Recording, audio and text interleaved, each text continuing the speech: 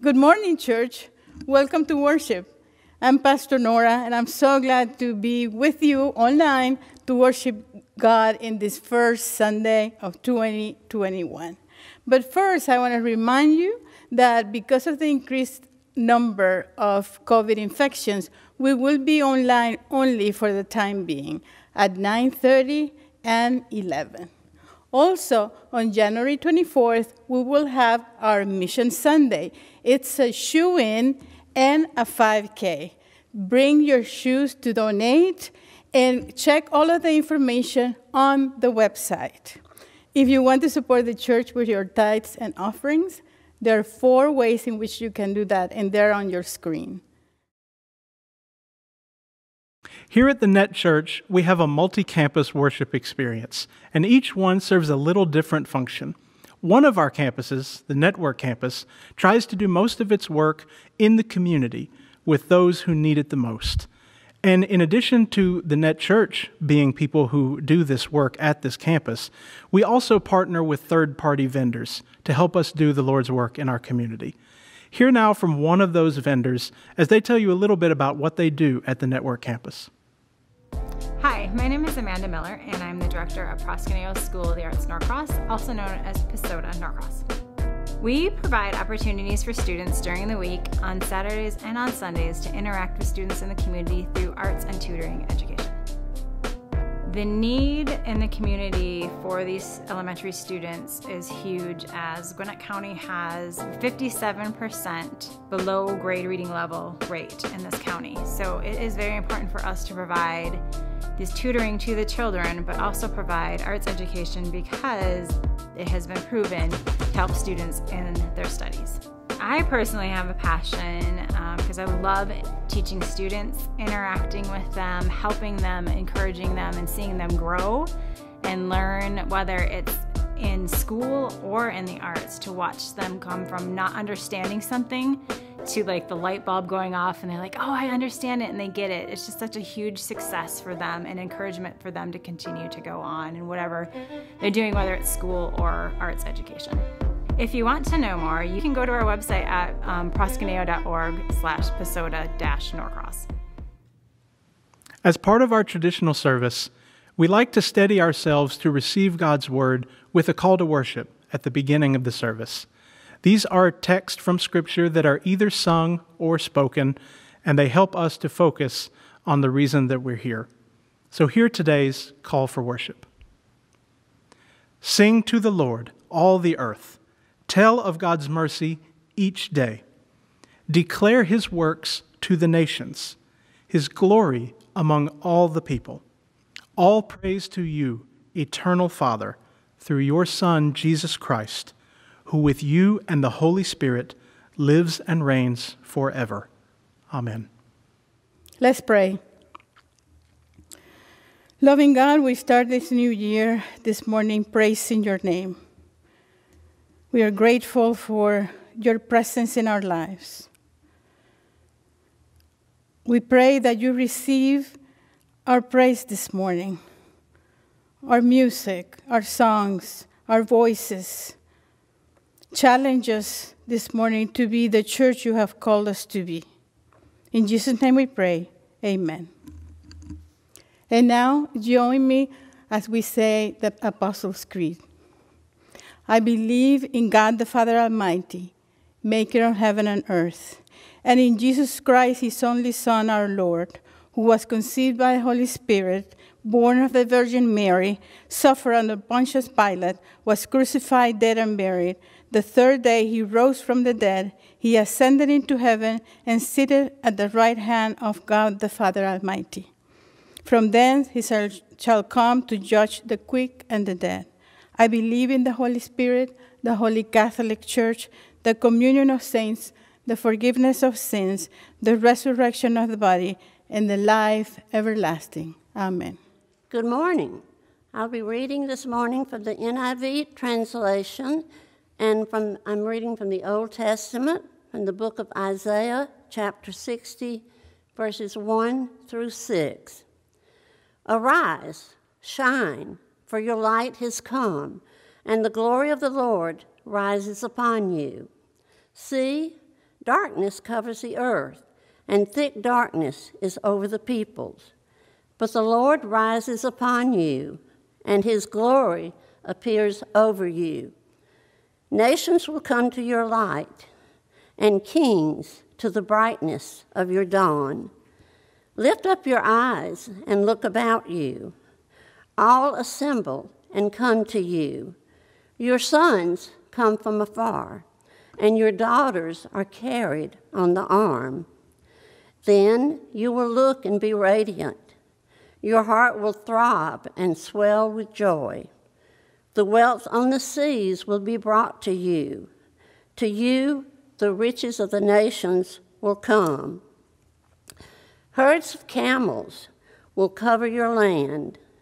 Young camels of Midian and Ephah and all from Sheba will come, bearing gold and incense and proclaiming the praise of the Lord. Today is the Sunday we celebrate the Epiphany, and on that day we celebrate two things. We celebrate the arrival of the Magi to the Christ child and the physical manifestation of Jesus to the world. With our first hymn today, we will be celebrating that, so I invite you to sing along with me at home, Let All Mortal Flesh Keep Silence.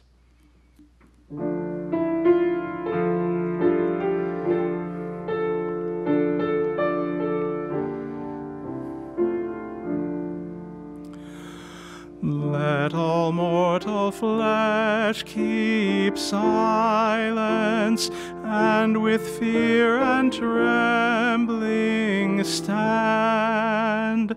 Ponder nothing earthly minded, for with blessing in his hand, Christ our God to earth descendeth, our full homage to demand. King of kings, yet born of Mary, as of old on earth he stood, Lord of hosts in human vesture, in the body and the blood, he will give to all the faithful his own self for heavenly food. At his feet the six-winged seraph, cherubim with sleepless eye, veil their faces to the presence, as with ceaseless voice they cry, Alleluia, Alleluia, Alleluia, Lord Most High.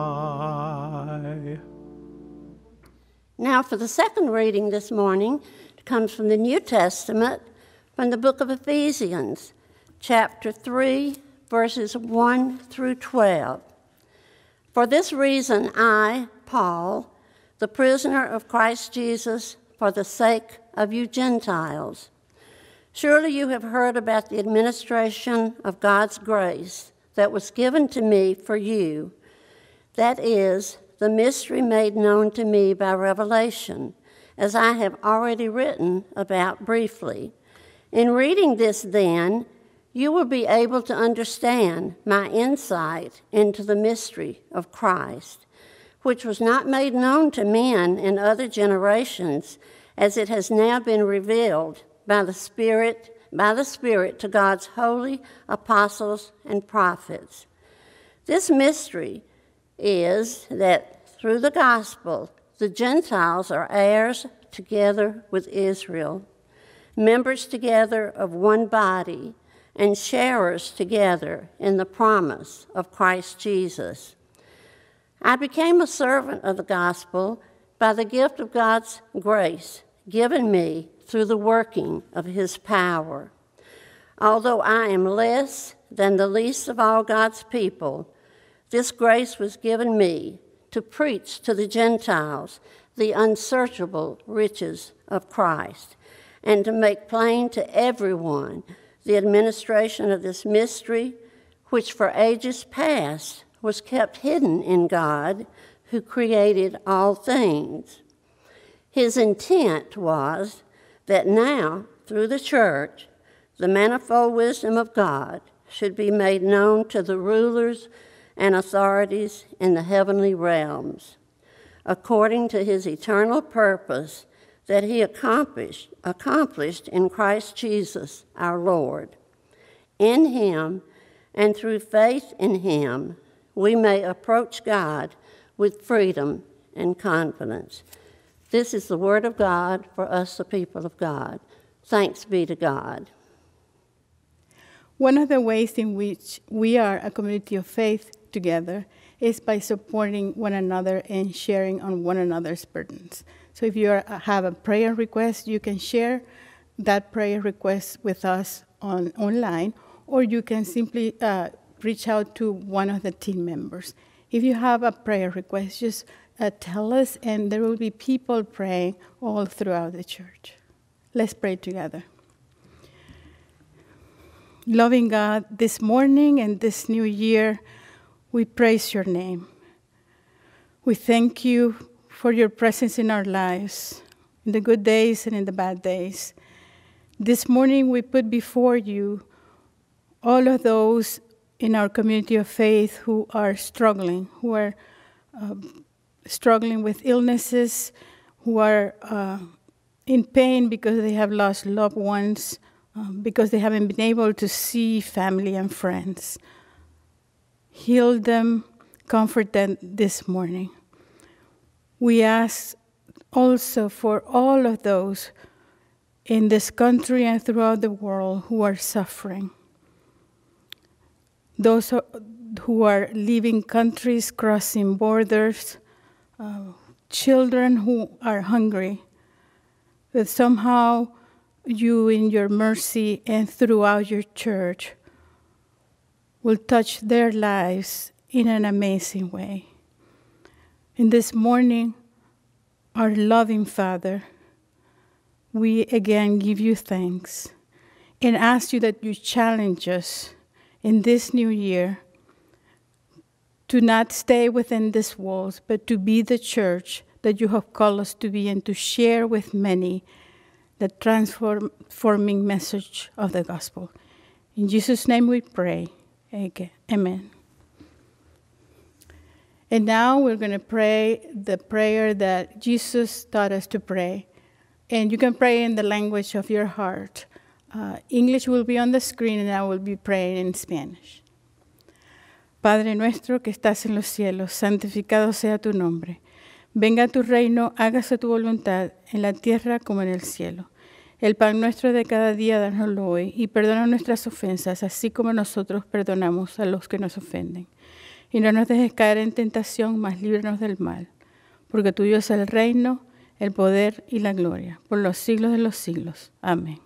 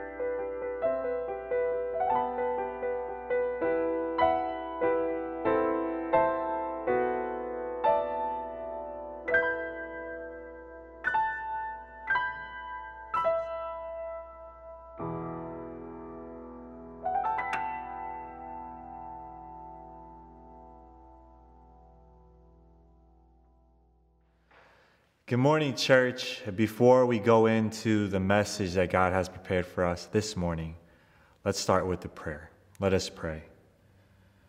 God, we come into your presence this morning, 3 days into a new year. And God, we come, some lamenting, some rejoicing. But God, we can all agree that there were challenges, but there were also joys in this past year. But what matters the most, God, is that we have been able to see you through it all, even though there were moments where it was hard. God, as we approach this new year and enter into this new season, may we be reminded of what it means to be your children, to be your community, and to be a church that you have called us to be. God, speak to us this morning. And meet us where we are, for we know that that is what you do. We thank you for your love. And we thank you for your embrace always. And God, I ask that this morning, that the words that are about to be spoken are not mine, but yours. That God, your heart will be revealed in this place, into the homes of every person watching this morning. We love you, and in Jesus' name we pray. Amen. Well, good morning, church. I am excited, honored, and humbled to be able to kickstart this new year of 2021 with you. You know, it is a new year, and we're already 3 days in, as it is January 3rd. And the thing is, if you guys use social media or have talked to people, especially in this past month, I know there were a lot of people looking forward to 2021, almost like it was the time that Jesus was going to come back. That all of a sudden, everything was going to change when 2021 hit. There were memes and status updates saying, oh, I just can't wait for the new year. New year, new beginning. You know, everything's going to stop and end of 2020. I don't want to be mean. I don't want to be a Debbie Downer, but the reality is there is still COVID. There is still suffering. And like Pastor Rodrigo has emphasized a lot, there are still a lot of empty chairs at a lot of our tables. There are still people that lost their jobs in the middle or early of last year that still need a job. The reality is there are still challenges. A flip of a calendar does not change everything. So something that I want to emphasize this morning is that though the situation may not change, something that we can change is our heart.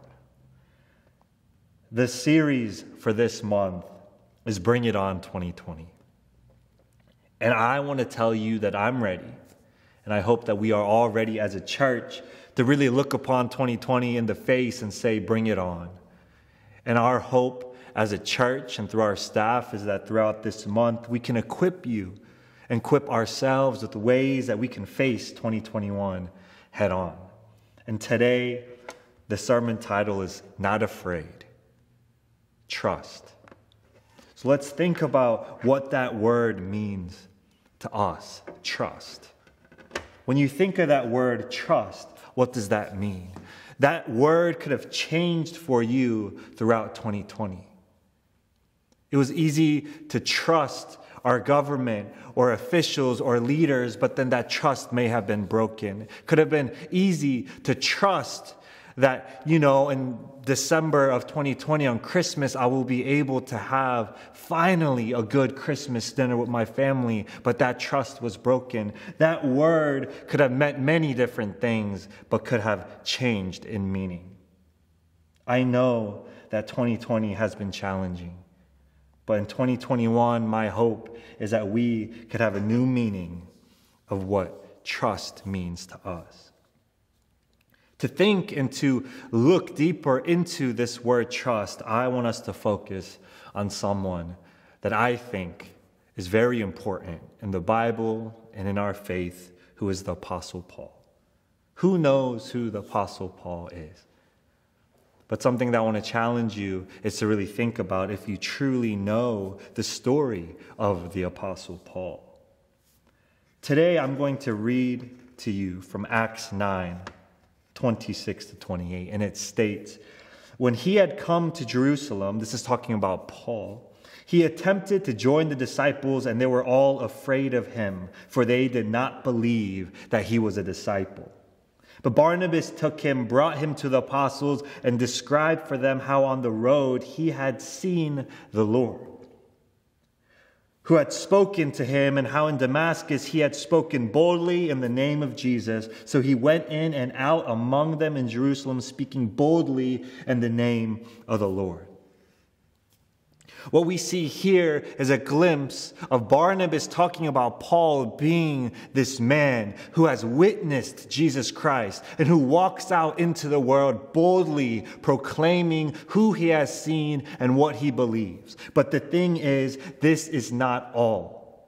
We need to understand how Paul came to that point. Before Paul was Paul, for those that you may know, he was known as Saul, a persecutor, an oppressor who was part of the Jewish sect called the Pharisees. What Paul did was literally go spit in the face of Christ and Christians, Christ followers, to go oppress them, persecute them, take them away.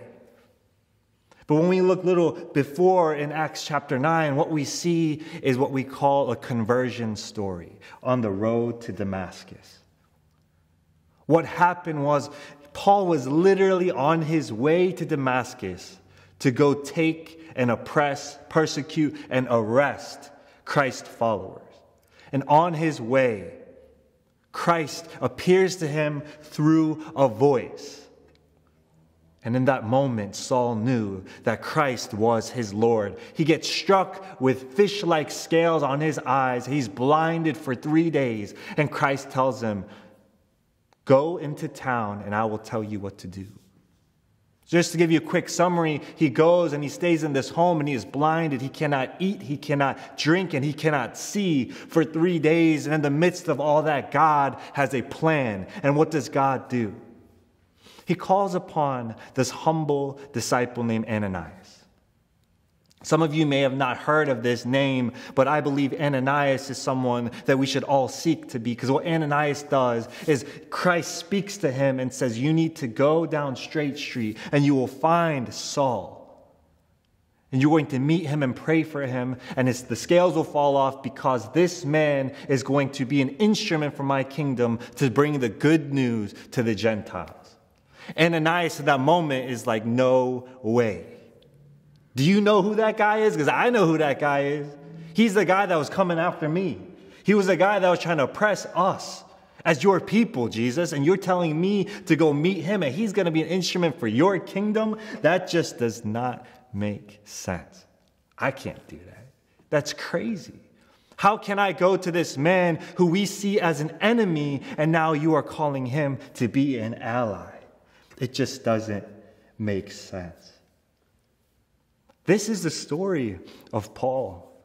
And what happens is Ananias goes, prays for him. The scales fall off after 3 days. What does he do? He regains his strength, is filled with the Holy Spirit, and goes out to the synagogues and to the streets and starts preaching the name of Jesus.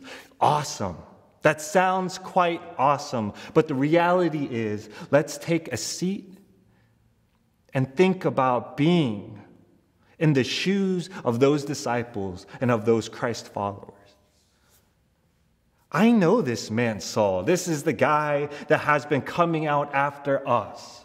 He's an evil person. He has brought so much destruction to us as a people and to your name, Jesus. And now you're telling me that this man is out in the streets preaching your name?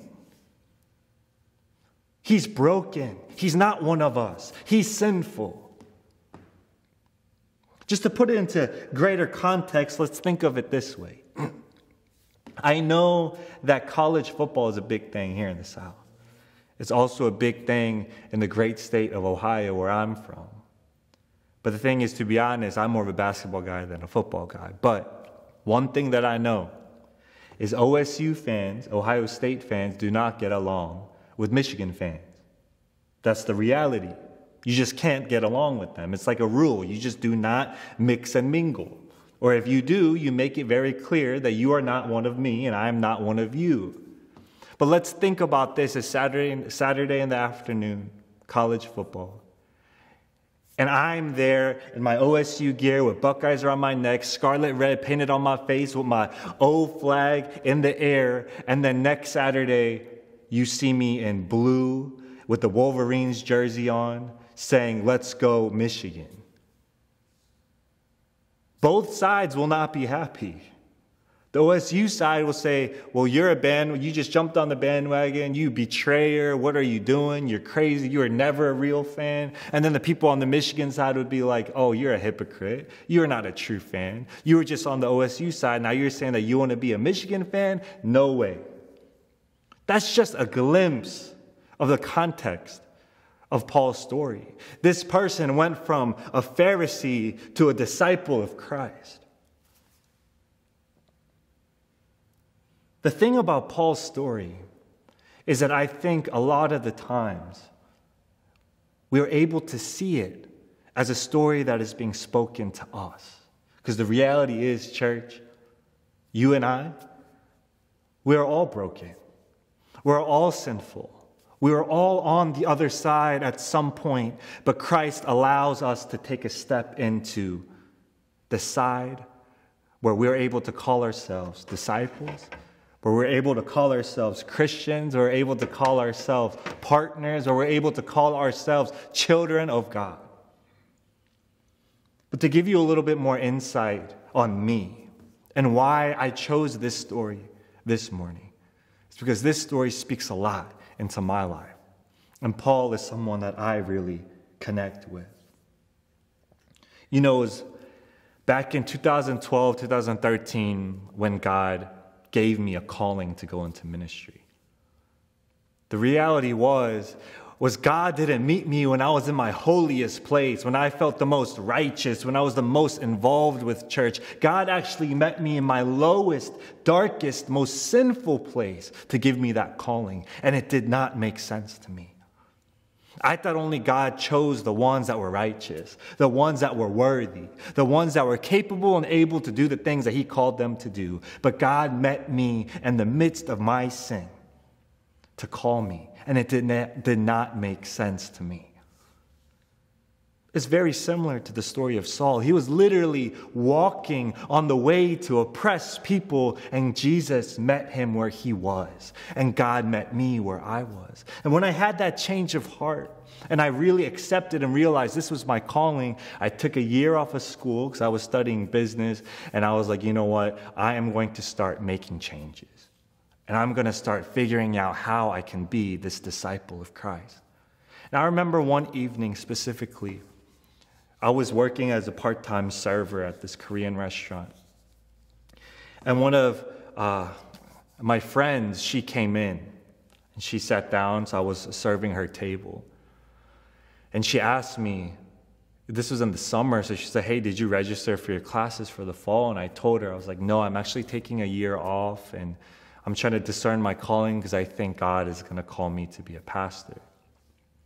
She looked at me straight into my eyes and she scoffed and she said, You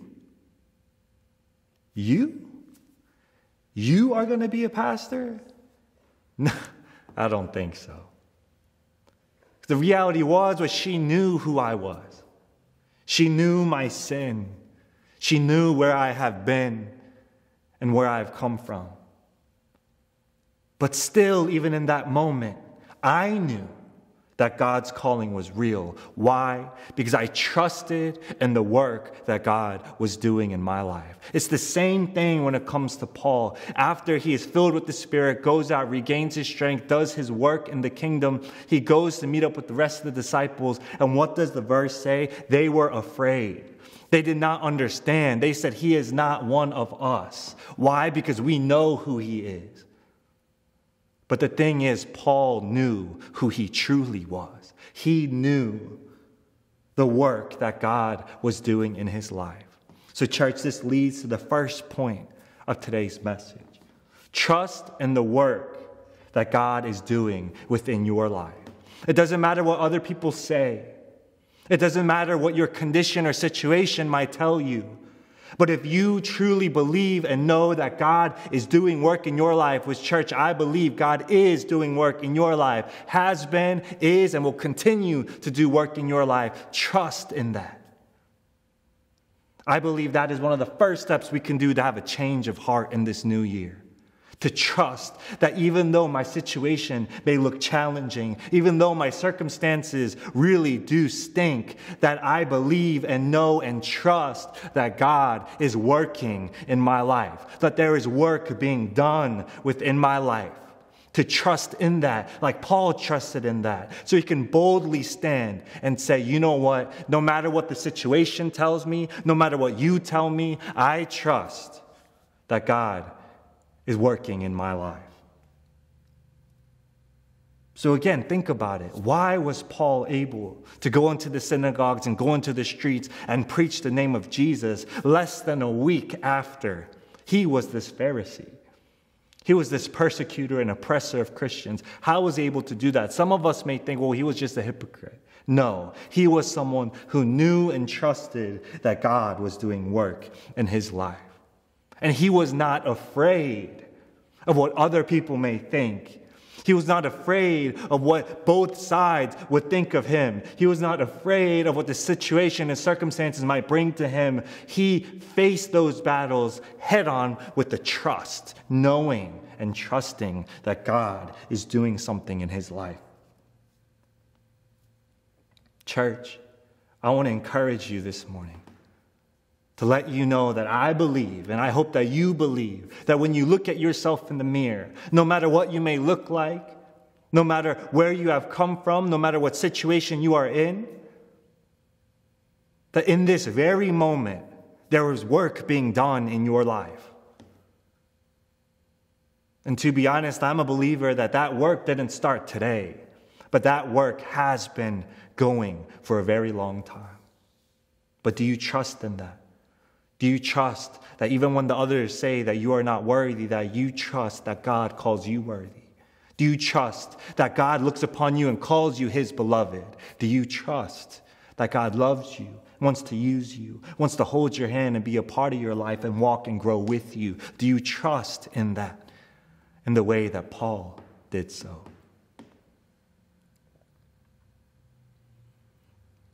But if we continue to look at this story, we see someone very important arise, and his name is Barnabas.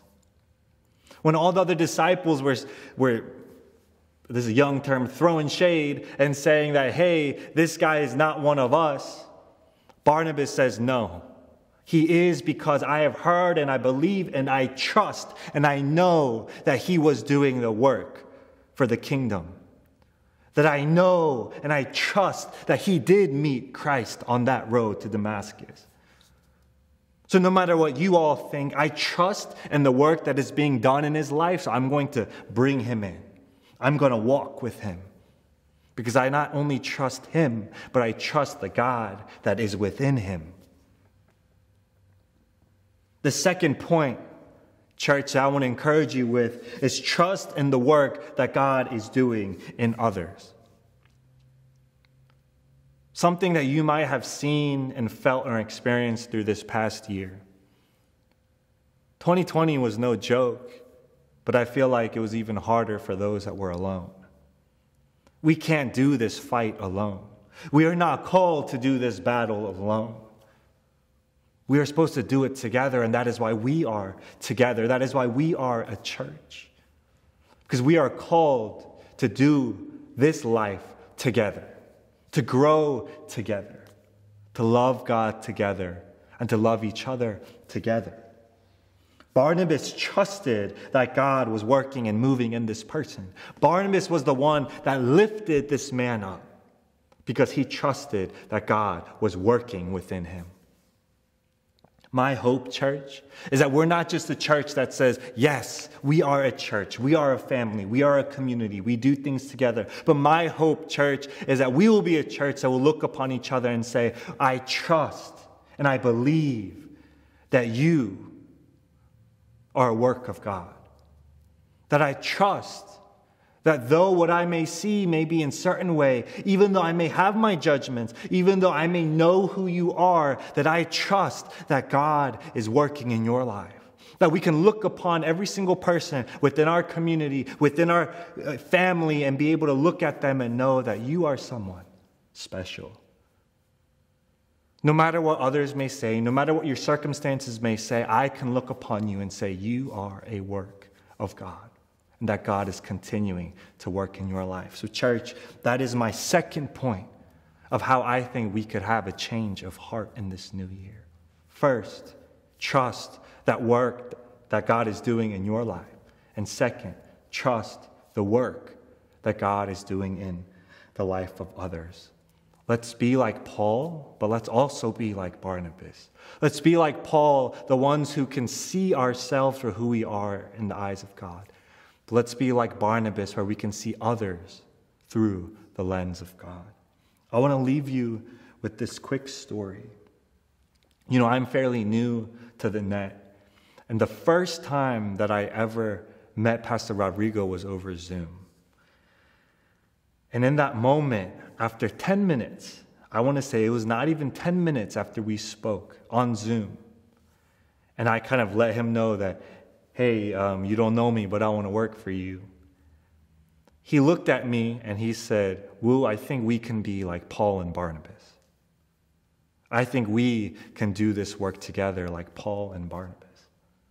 The reason I share this to you is humbly and not to lift myself up, but I believe in that moment that Pastor Rodrigo was able to see God in me, and I was able to see God in him. And I hope, church, that we can be the Barnabas and Paul for others. We can look at someone and say, I know that I can grow with you because I know you are worthy, because I know that God is working in your life. Church, pray with me. God, we thank you that you are a God that is always moving, that you are a God that is constantly and consistently running after us, that you are a God that continues to do your work within us. And God, I ask that this church, that this community and this family can continue to have a change of heart, a heart that looks more like yours. That when we look upon this new year and this past year and the challenges that we may face, that we know that with this change of heart, with the strength that you give us, that we are able to overcome, that we are not afraid, that we can say, bring it on, and that we can continue to grow in our relationship with you and our relationship with each other.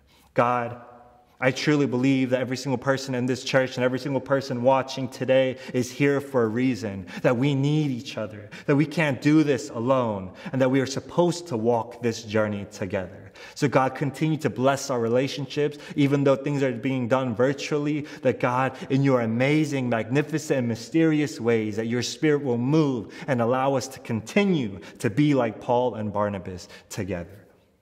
We thank you, God, for your love. We love you, we thank you, and in Jesus' name we pray. Amen. With today's message, we have two main points: to trust the work that God is doing in our lives, and to trust the work that God is doing in the lives of others. With our final hymn today, we echo those sentiments, and I invite you to sing with me, "Give to the Winds Thy Fears."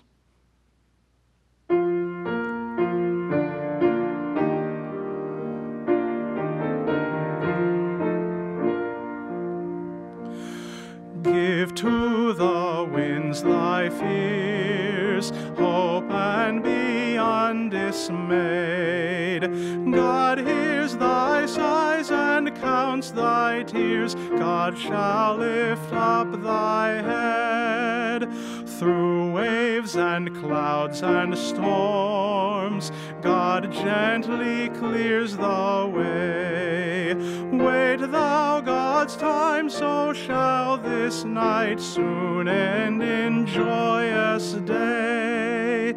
Let us in life, in death, thy steadfast truth declare, and publish with our latest breath thy love and guardian care. Thank you, church, for joining us this morning online. And I know that it's not easy and things are different, that we're going to be having to meet virtually.